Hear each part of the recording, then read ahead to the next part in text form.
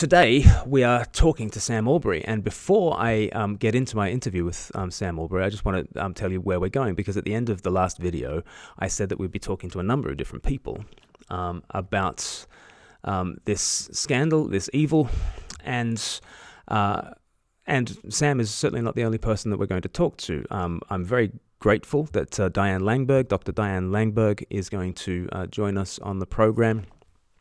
She has a packed schedule, but she'll fit us in the next couple of months. But I'm very glad that she said that she wants to address the issue of abuse in the context of the church, and I think she's the number one person in the world that I would want to talk to about that issue. How do we protect victims? How do we understand abusers and the abuse that happens? How do we understand the institutions that are around them? How do we find healing? So I'm thrilled to say that we've got her coming up. We've also got Becca Legg of Restored Ministries here in the UK, and she's going to be talking to us not only about church abuse, but also about domestic abuse that comes to light in the context of church. And what is it that we do? How do we shine a light on this? How do we prevent it? How do we do better when such things are alleged and reported? She's going to help us as well. So in the context of that, another person who we might want to talk to is Sam Allberry, because what is it like to be on the inside of an organization that bears the name of its founder? And what is it like when you're being told by senior leadership not to trust all these other voices that are disparaging the leader? And then what's it like to be one of those voices in the fullness of time when you start to see some of the things that are going on? What's it like to be on the inside of that? And Sam's is a voice of integrity, as he says. You know, he's not claiming to have gotten everything right, but he's been learning through this process. And I think our conversation has certainly taught me a lot about the need, when you look at a Ravi situation, the need for much better, rigorous accountability, transparency, confession, humility, and to believe, or at least take very seriously, the accusations that come of people in positions of authority, and how we can do better as institutions when the possibility of abuse is there. So without further ado, I give you my conversation with Sam Allberry. I'm joined on the line from Nashville by Sam Allberry. He is an author, a speaker, a pastor, and a former member of RZIM Ministries. Thank you so much for joining us, Sam. It's my pleasure. Thanks for having me. Yeah. This is not the most important thing to focus on in our conversation at all, but it'll help people get a sense of you and your connection to all these things. But tell us where the connection between yourself and Ravi Zacharias and Ravi Zacharias International Ministries began. Yeah, I joined the team in 2016, spring of 2016. Had been familiar with the work of the team and with the work of Ravi for several years. I remember hearing Ravi speak at a mission in Oxford, I think in the early 2000s. It was the first time I came across his ministry, and had got to know various other UK team members, Amy Orr-Ewing, Michael Ramsden, and joined the team in 2016. So have known of them and worked with them for a fairly long time. And tell us about some of the relationship between there's OCCA in the UK, which is the Oxford Centre for Christian Apologetics, and there's the Zacharias Trust, and there's RZIM Global. How do those things all sort of line up together? Yes, RZIM is the global ministry. The UK branch of it has been known as the Zacharias Trust, and one of the ministries of the Zacharias Trust has been OCCA, the program in Oxford. And what was it that sort of drew you to the ministry in the first place? Yeah, well, it was their conviction that we need to have evangelism undergirded by apologetics. And whilst I've never sort of seen myself primarily as an evangelist, I, through my own sort of thinking and writing and ministry, have been sort of straying further and further into various areas of apologetics, particularly with issues of sexuality and gender identity and those kinds of discussions. And they were kind enough to invite me to join the team, and I thought that this would be a good group of people to work alongside as we seek to respond to the big questions of life. And I'm still passionate about doing that, trying to find compelling answers to the big questions that people have today. My background is, as you said, is really serving as a pastor. That's more how I see my primary sense of gifting and vocation. But increasingly, I don't think we can be pastors without being apologists. If we live in the Western world at the moment. So for me, part of my burden, part of my longing is to help equip the church to respond well to the cultural challenges that we face and the opportunities that we face. So I was glad to be part of the team and to be serving alongside them in that kind of capacity. And the man himself, Ravi Zacharias, it strikes me that though he did have a global ministry, he wasn't that often in the UK. And certainly as someone who's lived a large part of my life in the UK, I can't think of a time when there was a sort of a Ravi tour of the UK and that sort of thing. But what was your connection with the man himself, either before you joined the organisation and then since? Yeah, I met him briefly as part of my joining the team. But as you say, he's not someone who's been as visible in the UK as, in terms of ministry as he has been in other places. On the team, our paths would cross maybe 2 or 3 times a year, either at team meetings or occasionally we'd both be speaking at the same event. So I've had several casual conversations with him. I think we had lunch together once. But other than that, it's sort of been... We weren't close. There are others on the team who worked with him far more closely and over a much longer period of time than I would have done. Does anything stand out to you in terms of those interactions, like lunch or well, he always came across as someone who was very self-effacing and humble. He was a very charismatic individual. So it was those interactions were always, he was extremely polite and self-deprecating and very pleasant interactions. But I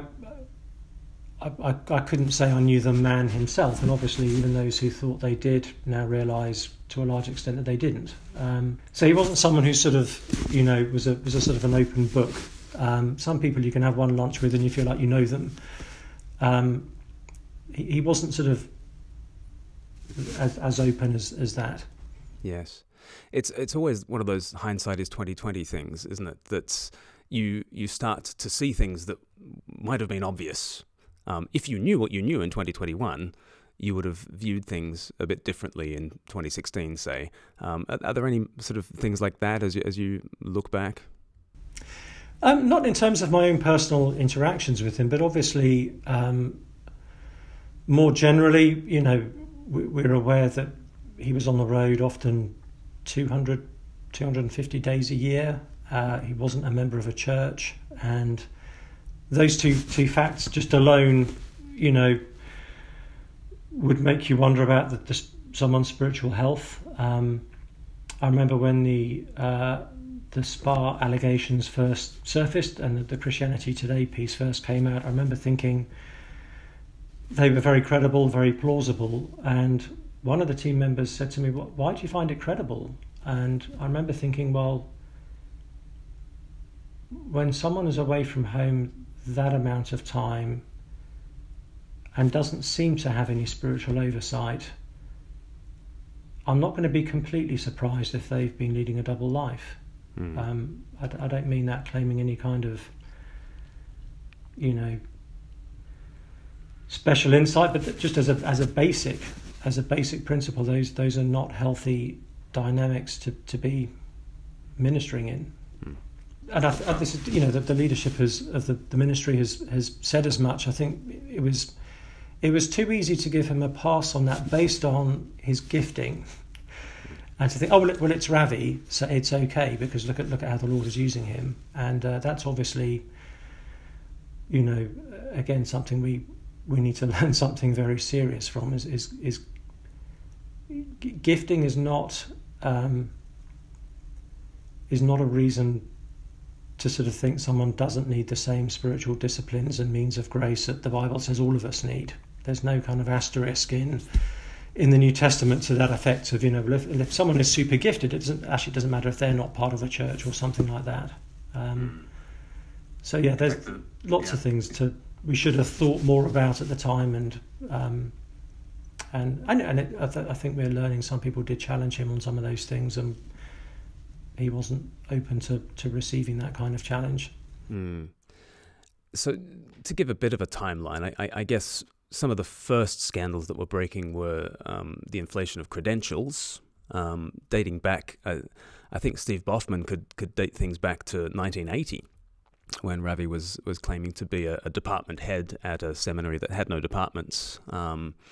And then more prominently, there were claims of being a Cambridge student and an Oxford professor, and claiming to be doctor in a way that those who had earned PhDs would severely question. So I guess that kind of credentials thing was already kind of in the public domain to some degree. Was it ever a part of the conversation at RZIM? It was, yes, and not to the... And maybe I wasn't listening carefully enough, and that is a possibility, and something that I've certainly been guilty of at other points in this whole process. But as I recall, most of the conversation around the credentials, kind of the narrative that I heard at least was, he's got all of these honorary doctorates, and part of the Eastern cultural thing is that it would not be unusual in that cultural context to call yourself a doctor given that. So I sort of thought, maybe there's a bit of cultural stuff, maybe he's just been a bit clumsy and careless with that. I hadn't at the time gone through the stuff Steve Boffman was trying to draw to our attention, and hadn't seen the extent of that. So it was more serious than I had realised. I'd assumed it was, any time I speak anywhere in America, I've got an English accent, and I'll often be introduced as Dr. Sam Allberry. I don't have a PhD, so an English accent. So, I thought maybe it's that kind of, people have sort of misunderstood and he's not corrected them carefully enough. So I'd sort of understood it as being more accidental than deliberate. And obviously I'm aware now that it was much more of a pattern of seemingly an intentional deceit. It seems to me that part of the reason why Ravi was allowed to get away with things was partly because of the inflation of the persona and the building of the platform, and here's the mask and look how glitzy it is, which the further that gets from reality, the greater the breach is, and the more space there is for the sins to fester underneath. And I think, again, it's one of those things with hindsight. You think, well, obviously. But you're right. At the time, it seems... It might seem like it is a much lesser crime than sexual abuse. It is, but it's the context in which that abuse can take place. And the other thing that strikes me about that is that it was Steve Boffman who was doing the Ravi Watch stuff, and I guess his book, what was his book? Something in the Kingdom in 2017. Yes, Deceit in the Kingdom, or something like that. We'll put it along the bottom here. But he was writing that book in about 2017, and the first thing that tipped him off was the credentials thing. And I do wonder if we didn't listen to him because he was an atheist. I don't wonder. I know in terms of us as a ministry, me individually, I'm not excusing myself from this, but we were told as staff, he's just this kind of crazy blogger who's got this fixation with trying to bring down Ravi. We were told to ignore him and to not respond to him. And so I didn't. And to my shame, this, and again, being able to say, well, he's an atheist, so therefore he's obviously got an axe to grind and some agenda. But, may God humble us that it was an atheist trying to tell the ostensibly truth-speaking Christian ministry the truth. He was trying to do apologetics with a group of apologists. So we owe him a debt. I owe him an apology. He's been working very diligently for many years on this. Yeah, help us with that biblically and theologically. That sometimes a prophet arises from outside the church. Could that be possible? Yeah, of course it is. There is common grace all around us. There is always truth, even in worldviews that are far from the Christian worldview, and there can be people who don't know the Lord but who do have a conviction about right and wrong that the church can learn from, as seems to be the case with Steve Hoffman. It seems like in the prophets again and again, there were those who would cling on to their ethnic identity and their spiritual identity. And we've got the temple of the Lord, the temple of the Lord, the temple of the Lord, as Jeremiah says in chapter 7. And all the while, it's the Lord bringing those from outside God's people to bring judgment onto God's people and to tear down their most cherished spiritual securities, which had become idols to them. It seems like Steve is very much in that tradition to me. But then the next sort of scandal that really rocked us was Lorianne Thompson and this relationship that Ravi had sort of initiated, and what was known at the time in RZIM, and what since that time has come to light.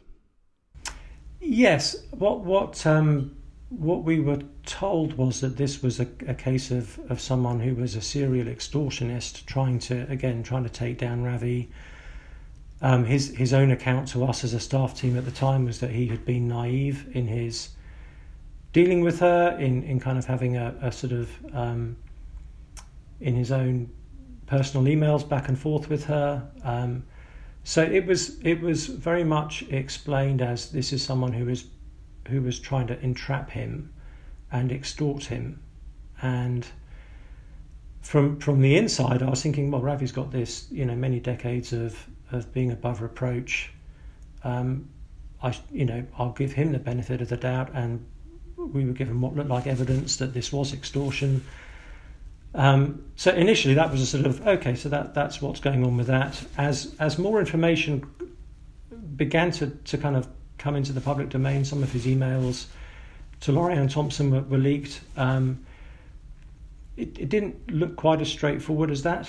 There was the threat of suicide, and other comments that he made to her that made you think, this doesn't look like merely I've been a bit naive in having a kind of some form of personal email correspondence. It more seems to be afoot, and his sort of kind of apology to us and more publicly was that he said something to the effect of I failed to exercise godly caution in my digital communications or something like that.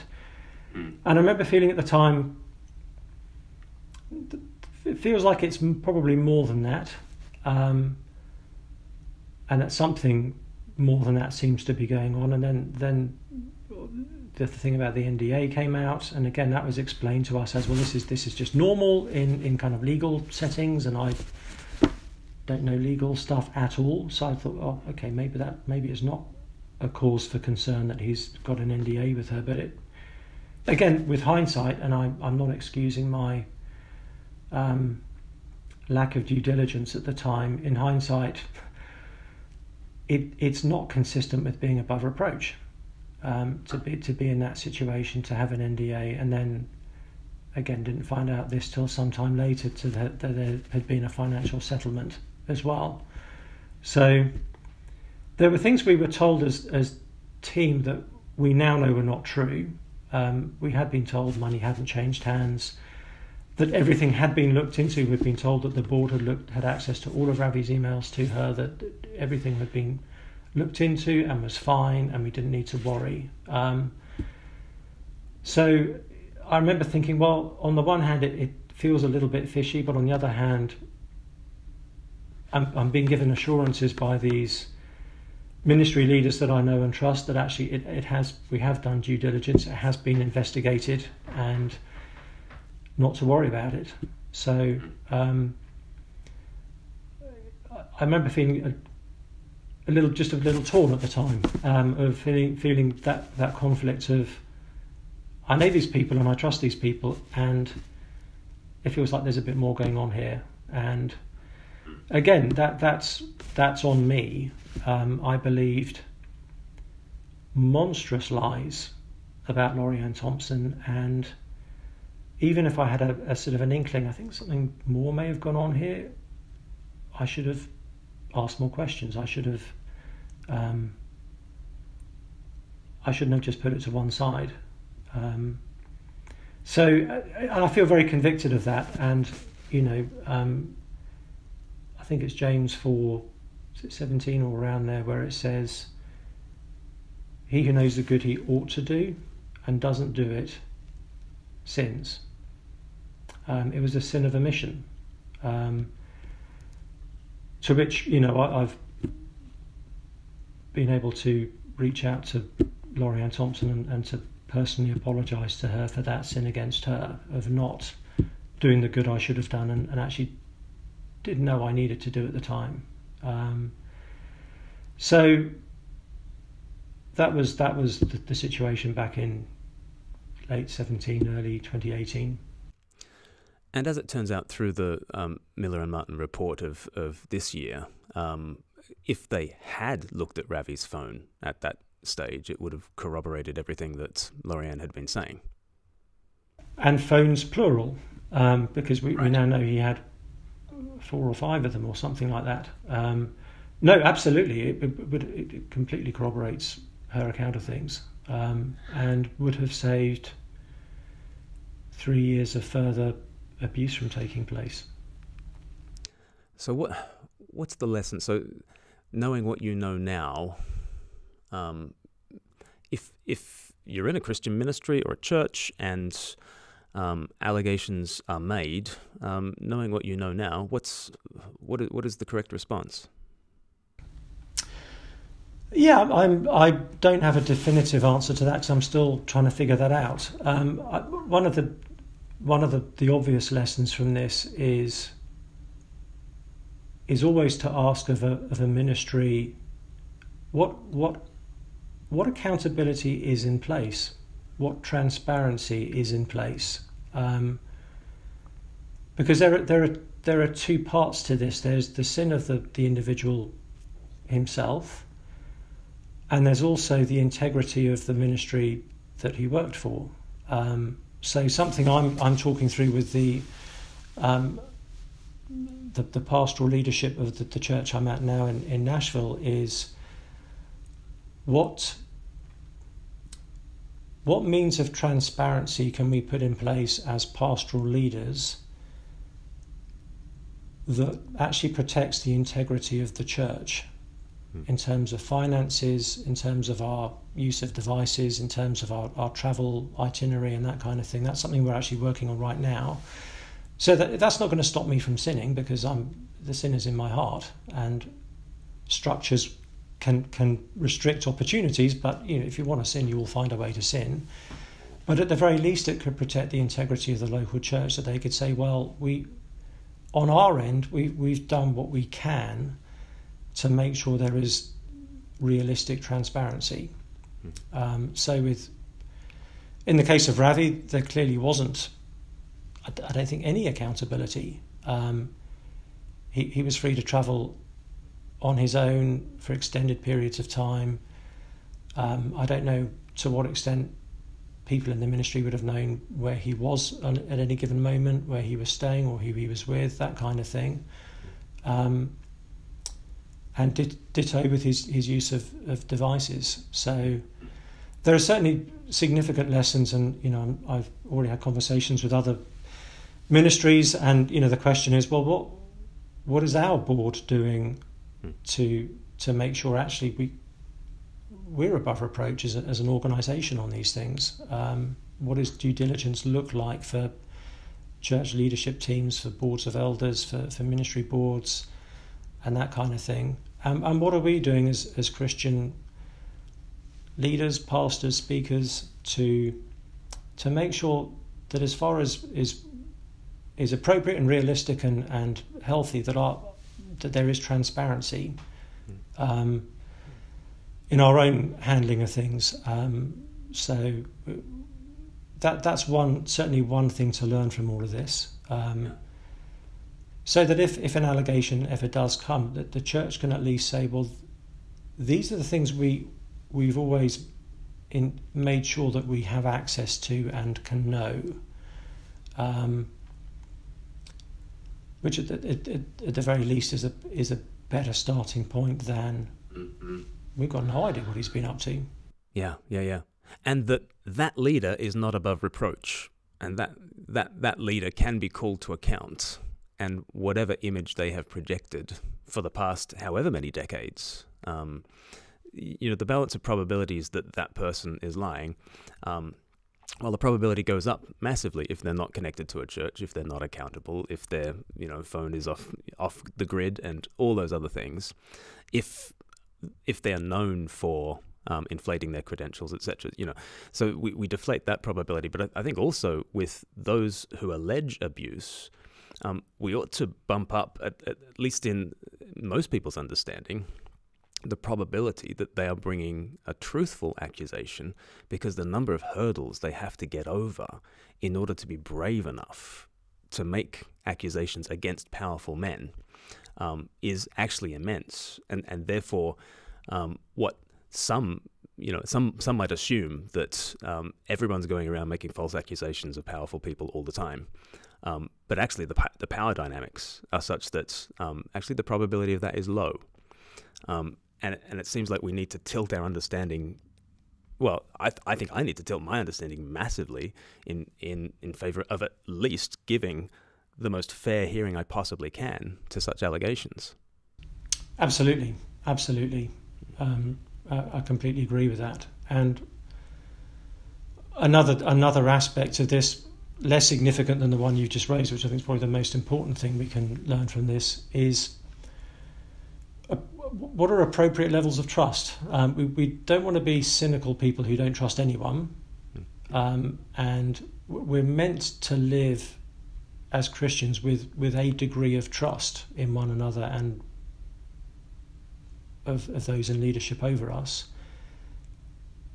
But we're not to be naive either, and it's not to be unquestioning, uncritical, or uninformed trust. It's trust that should be based on being above reproach, on having the right level of transparency and that kind of thing. It's seen trust rather than blind trust. Because it's easy after something like this has happened to say, see, the only person you can trust is Jesus. And that's true in an ultimate sense. And one of the great comforts for me through this whole season has been the joyous reassurance we will never discover an ugly side to Jesus that has been hidden from us. That is always a possibility with anybody else. There's never that risk with Jesus. But we're still meant to live with a degree of trust in one another. But it's got to be informed and not uncritical.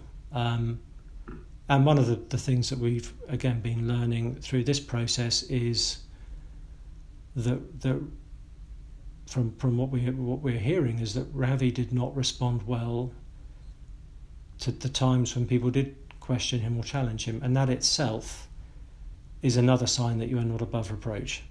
And those are things that are coming to light that again are very serious. If someone's response to legitimate probing and questioning about their own personal conduct is anger, that is not a good sign that they are someone who is qualified to be in Christian leadership. No. It should be a massive red flag. But it's a sign of the massive charisma, I guess, of Ravi, that he could get away with. Well, not just charisma, but I think what we're seeing is, from what people have been sharing in recent days, is intimidation.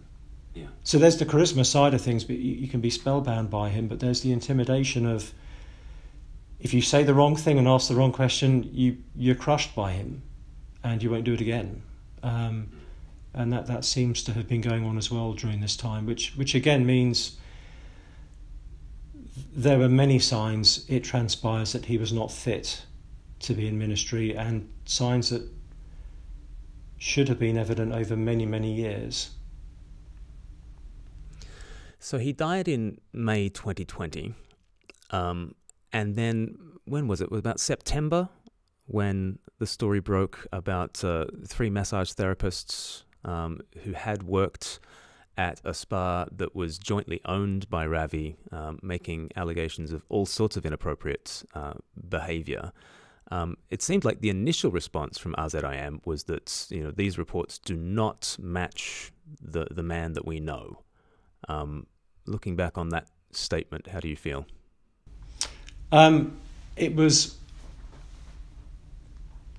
not a statement I was happy with at the time, because as well as saying that, it said we, the teammates and family or something like that of Ravi Zacharias, believe these allegations to be false.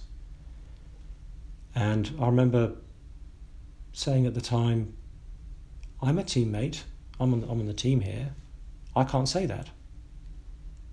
It doesn't mean I know for a fact they're all true, but I can't say I believe them to be false. The story as it was broken by Christianity Today was extremely credible. This was responsible, honest to goodness journalism from a reputable journalist, Daniel Silliman. So I think these are really, this is legit. We need. I found it. I believed it. I believed those allegations, and so I said I can't say I believe these allegations to be false. I can understand saying this doesn't fit with a man I've known for 30 years, because it's possible to know someone for 30 years and not realise who they are. We now know there were things that were known by some in the leadership about Ravi that make that statement now sound deeply disingenuous. So it was a very inadequate statement, and the subsequent statements from the leadership have I think acknowledged that. And you voiced that at the time, didn't you? You said, "Look, I'm a teammate. I find these women's stories credible."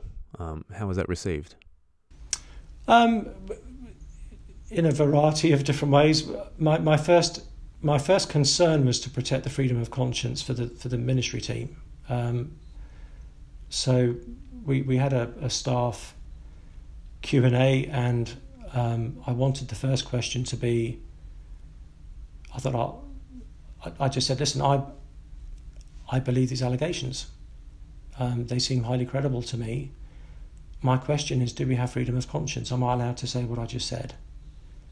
And can we have assurance that no one will be made to feel disloyal or unspiritual if they do believe these allegations? Can you guarantee freedom of conscience? And the answer was given that yes, of course, there will be complete freedom of conscience. That's fine. There were some who were deeply unhappy that I had said that, who did feel it was disloyal. There were some members of the team in other parts of the world, and even members of the family who felt it was a kind of betrayal, and I shouldn't be on the team if I think that. But I know from just from interactions with the wider team that we have victims of sexual assault as part of the team, people who've been abused at other times in their life, and who I knew would be feeling very would be feeling very vulnerable at a time like this. And my main concern was not, how's this going to go down with the family, but how are they going to be cared for? Are they going to be safe if this for them is triggering memories of their own experience and, again, ringing very true in their ears that this is credible and probable. So, yeah.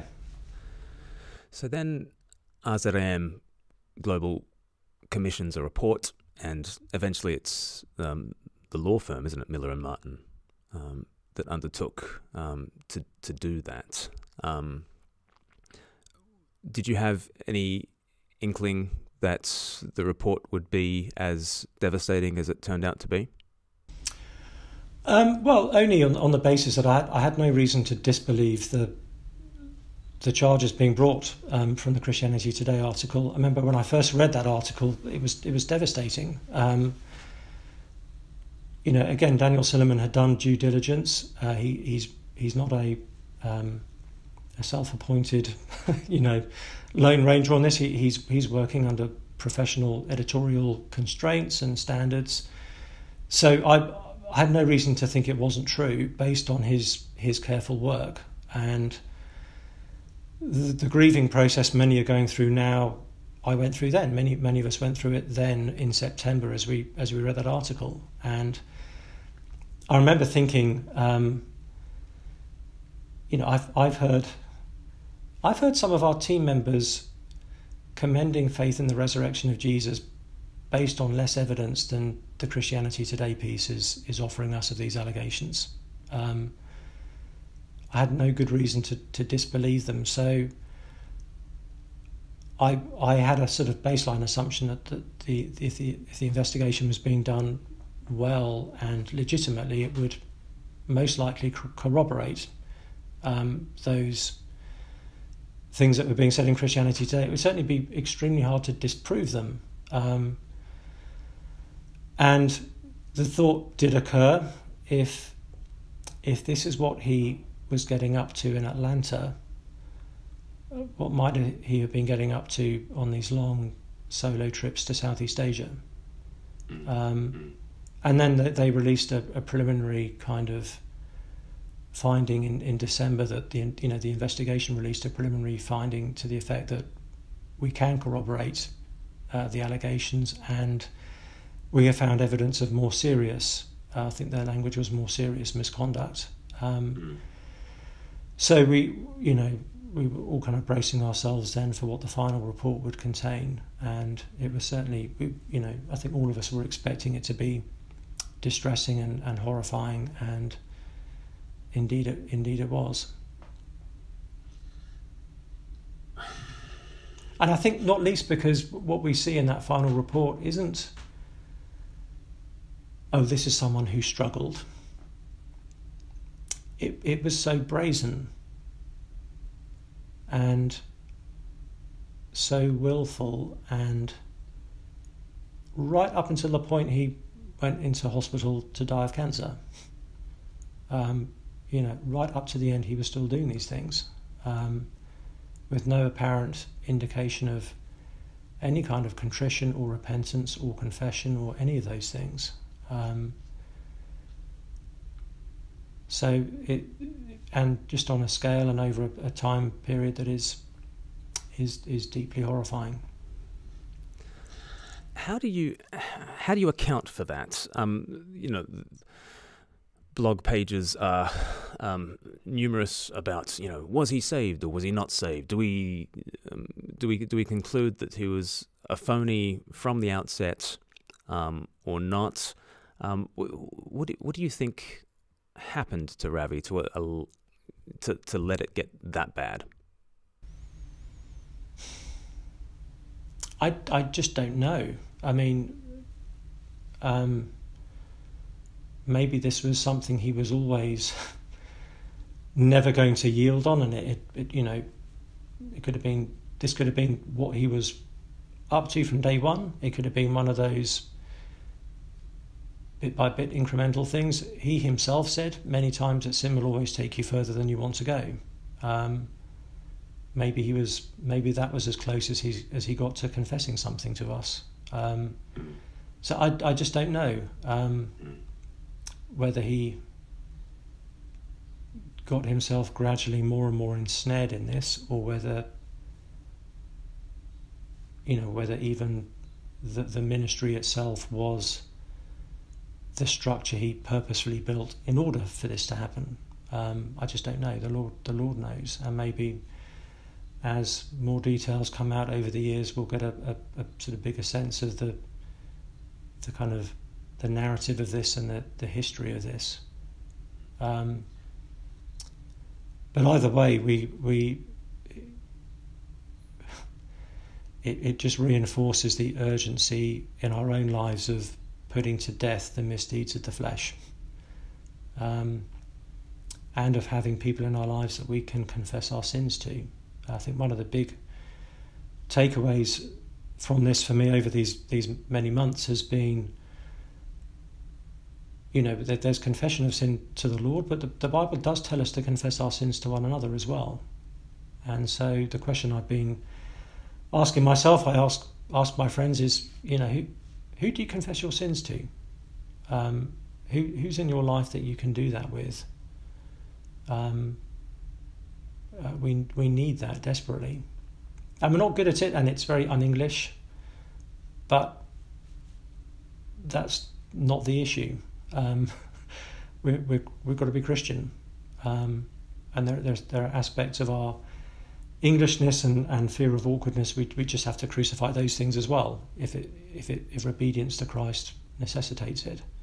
So we need to have people who actually know the best of us and the worst of us, people we can confess our sins to and walk in the light with. Mm-hmm. Yeah. And whatever cultural background you're from, it's fascinating. As soon as Adam and Eve sin, what's the first thing they want to do? Fig leaves, and then hiding behind the trees. We're always trying to look good in the presence of judgment instead of trying to look bad in the presence of love, which is the redemption of that Christ brings. It is, and God can cover our sins. We think we can, but we can't. He actually can. And if we uncover them before Him, we can find in Christ that they're covered through Him. But if we try and hide them from Him and from others, it just never ever works, does it? We think we get away with it. It just never works. Yeah. Our sins find us out, and our sins spread and cause such havoc. Tell me, I don't have any Ravi Zacharias books to throw out, but I think if I had some, I think I would. But there would be a number of reasons why people might do that. How should people assess the writing and the teaching of Ravi now? Well, for myself, I will be getting rid of his books. The primary reason for that is because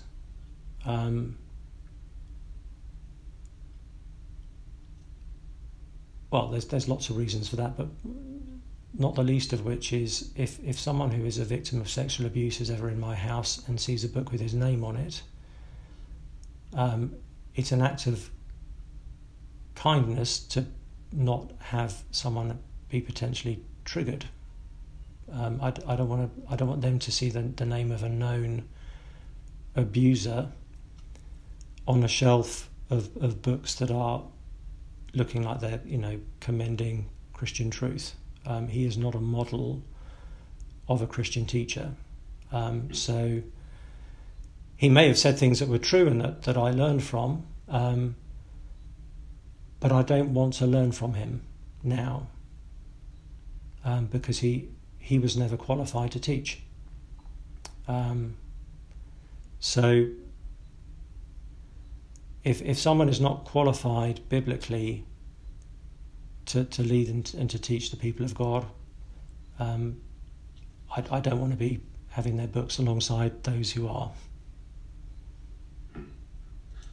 Plus, there's a danger there that we kind of relativise the sin and go, yeah, but the truth is still true, and therefore I can still read all of his books and kind of learn from them and park his character. But I don't think the New Testament encourages us to bifurcate in that kind of way. And it's actually that kind of thinking that then justifies godly and ungodly behaviour on the basis that, well, the ministry's still working, so we'll just kind of tolerate the sin.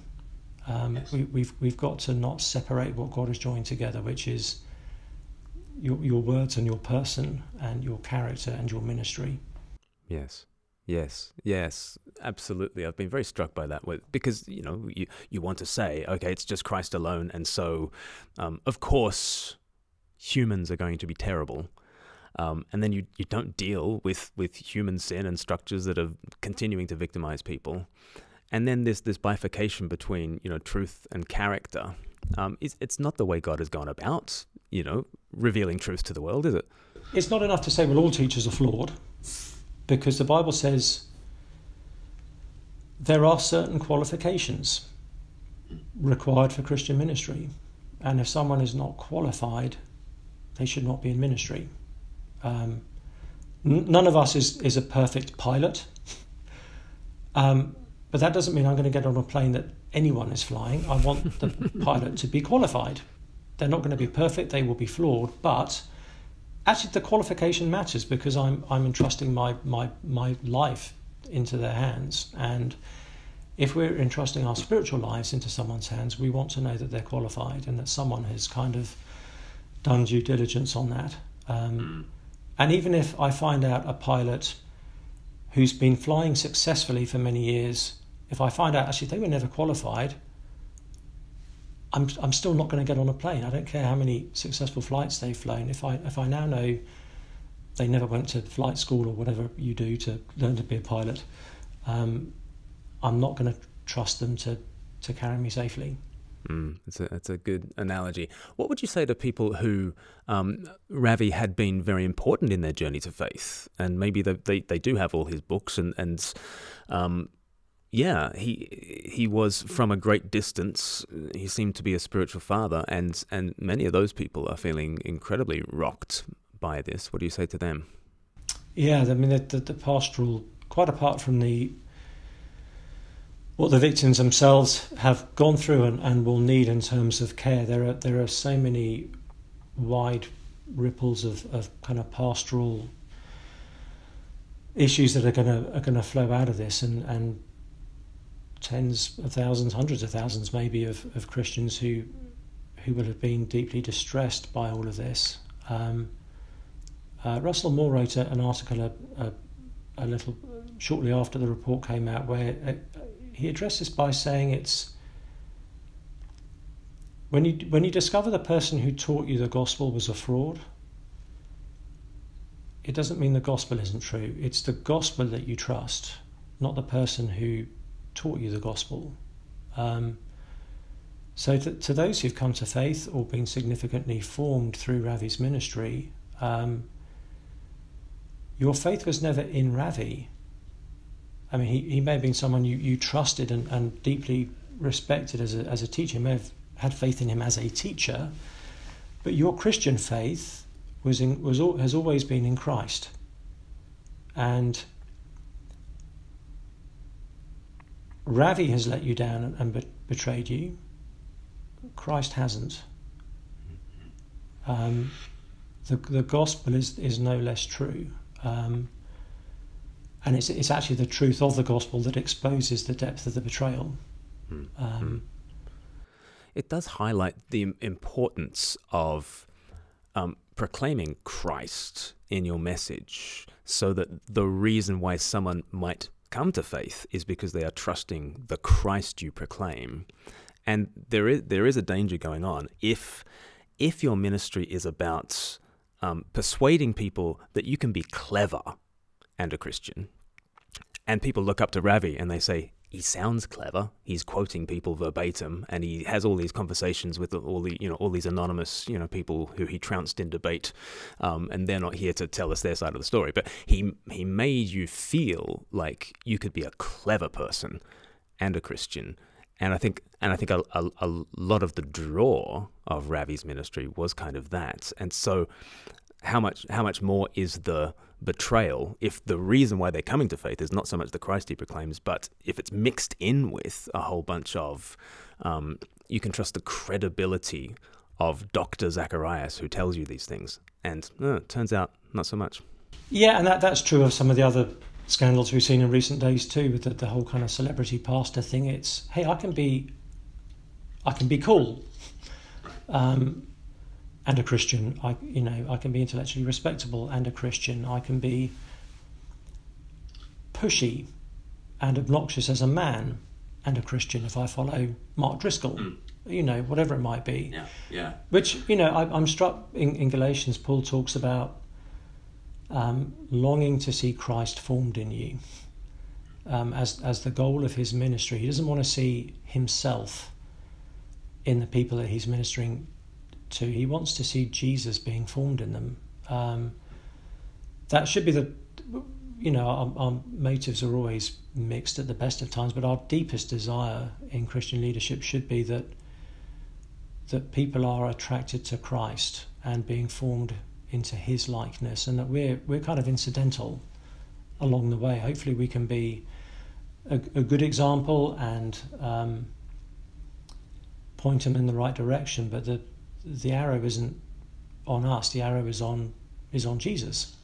He must increase, and it's not, if I increase, Jesus will increase. If I look good, he will look good. It's no, I've got to get out of the way. I've got to decrease so that he can increase, which means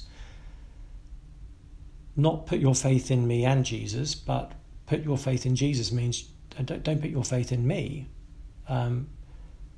Hopefully I can say with Christian integrity, follow my example as I follow the example of Christ, but even then it's a derivative example.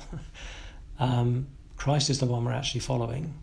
So it's a word to all of us, isn't it? Because we like our little empires, and we in any church you see something of the best and worst of the pastor's personality being reflected in the life of the congregation, and it's why it's good to have plural eldership, multiple pastors, more than one teaching voice within the church, and to sort of counterbalance some of those quirks and limitations. Yeah.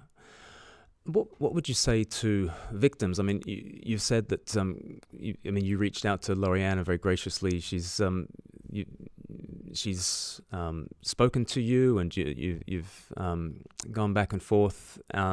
What would you say to people like Lorianne and victims, not only in the Ravi case, but especially those who, at the hands of Christians who should have behaved a whole lot better? What do you say? Yeah, there are people far more qualified to answer that question than I am. I'm still learning, in one sense, what to say. I mean, my initial thing is obviously to anyone who's ever been abused by people who should have had their trust, or who claim to have their trust, is we weep with them. We're so profoundly sorry that anyone has had to go through that. I'd want someone to know in time that our Saviour is, don't judge Jesus by the worst of his people.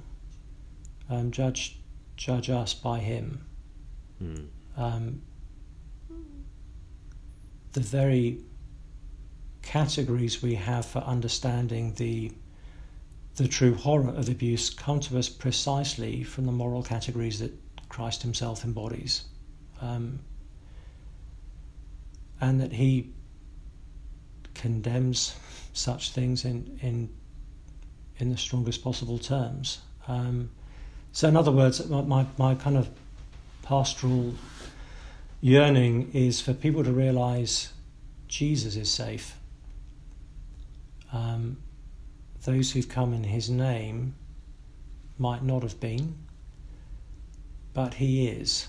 And in time and this can take a very, very long time, just from my own experience with church members who've gone through abuse, to begin to find Christians that you can trust and that you can journey with, who will encourage you. That can take a very long time to even think about going near a church or something like that. But speaking for myself, I'm still a novice when it comes to understanding a lot of these dynamics. I'm grateful for the ministries of those who are equipping and teaching us on this. I think of Diane Lamberg and Wade Mullen and Rachel Den Hollander and many other voices who are helping us as fellow Christians to respond in ways that are healthy and helpful, rather than just, I'm causing more hurt and trauma unwittingly. Mm-hmm. Yes, we've got Diane Langberg coming on the show later, and Becca Legg from a UK perspective as well. Tell us, Sam, just as we close, what is your situation now, and as you look forward, what do you think you'll be doing differently in ministry, having lived through this season? Yes. So as for now, right now, my employment has been with the UK branch of RZIM, and the day following the report, the board for the UK team announced that the UK team was entirely separating from RZIM, and they gave the reasons for that in their own statement. So with them, I am now not part of RZIM, and that's one decision that's been made as a UK team. We're obviously asking the question: should we still exist as a team? Given all that's happened with this ministry globally, I think it was the right decision to separate. But the question is, should we fold, or do we continue? What do we do now? And we need to come before the Lord with an open hand on that. As for myself, my sense of irrespective of all of these things, I've been in the process of trying to move to Nashville for the past year or so, and COVID has slowed that down enormously with visa applications, and no longer being part of RZIM will slow that down even more. So I'm still planning to be based over here, which means I will probably not, whatever happens with the UK team, I probably won't be a full member of the UK team, solely because I'm wanting to be based over here now anyway, and serving at the church here, and continuing to think and teach where I can as well. In terms of excuse me, what's to do differently, some of that has already happened. I have two fellow pastors here in Nashville. We try to meet once a week, and we walk in the light together. So to have, again, who are the men in my case that I'm going to be confessing my sins to, and to have transparency with. That's one thing. As I said, we're working as a pastoral leadership team on a kind of what to put in place for the church leadership to make sure there's appropriate access to digital and financial, and in my case travel life as well, just so that those things are accessible and seen by someone and not just a complete mystery. I've said to the church leadership, in as much as I'm still travelling around and speaking in different places, I don't ever want the answer to the question, where's Sam these days, to be, I don't know, I think he's just away somewhere. I want people to think, oh yeah, here's his travel schedule, he's in London this week speaking for this group. I want that level of people knowing what I'm up to and where I am, and how I'm conducting myself. So those are two things, and obviously in the light of my own negligence, particularly with Laurie Ann Thompson's case, to do better due diligence as and when accusations come, to make sure they're being taken seriously and heard appropriately. Yes, and all of which is, in a sense, mortifying. In that, old-fashioned sense, you've already talked about putting to death the misdeeds of the flesh from Romans chapter 8, and the official term for that is mortifying, and it feels mortifying to constrain your liberties and to confess your sins and to admit to error and to do an about-face on this, that, or the other. But I'm very struck by the fact that the word for witness in the New Testament is martyr, and we need to die well, actually, as we move forwards, don't we? Yeah. Every day, deny yourself, take up your cross. The discipleship is ongoing martyrdom. Yes. Yes. It's daily death to self. Yes, and isn't that the best response to a scandal that happens when you build up the flesh, build up the flesh, build up the flesh? No. The way is in Christ and with Christ and through Christ, pouring ourselves out.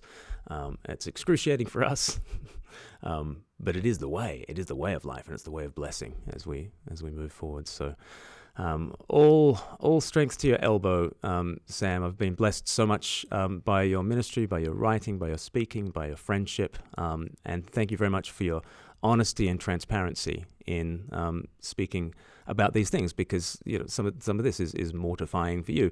It's of a different order than the issue that victims are going through right now, and we'll certainly be addressing that at Speak Life as well. But it's been so helpful to get your wisdom on the journey that you've been on, and I pray that many learn from it.